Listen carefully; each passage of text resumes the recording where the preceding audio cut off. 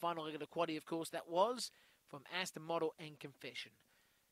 So the 3 runners are in and the green light is through. The lure's on the move for the Bourne Kennels stake over to 5:12. We're set the run. Ready? And away.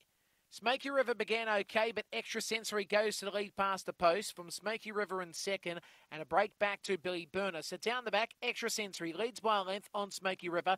A good 7 lengths back to Billy Burner. So down the back still, Extra Sensory leads. It's now starting to open up a gap, probably of 3 to 4 lengths on Smoky River and Billy Burner. To the side, and it's still Extra Sensory for around about 100 to go from Smoky River and Billy Burner. It's still Extra Sensory, and Extra Sensory wins. Second, Smoky River. Third, Billy Burner.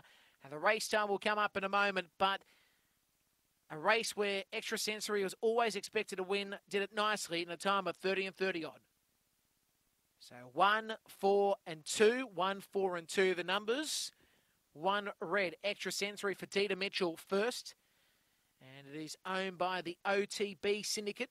And it is a black dog from Barsha Bale out of Clairvoyance. Second spot for Blue Smoky River. Tracy Price is the trainer. And the owner is Robin Young. It is a black dog from Medina 11 out of Pintail. And third spot going to Billy Burner, a brindle girl from Worm Burner out of